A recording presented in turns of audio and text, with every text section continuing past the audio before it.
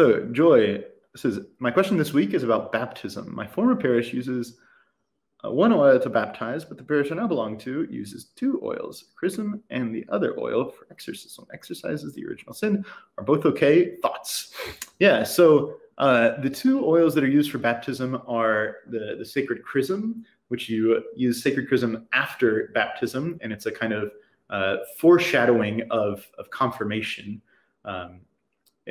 in which the person will be anointed again with the chrism at confirmation.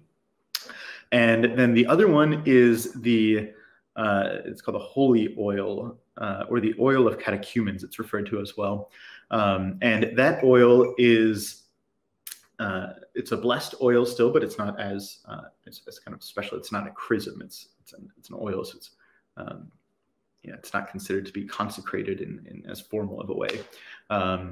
And yeah, that's the oil that you use before, whenever you anoint the child on the chest. And so the rite says that we should use two different oils. So if they only used one, really, that's not okay. We need to do what the church asks us to do. And yeah, they're different because they have different meanings, and that's why we use the different oils.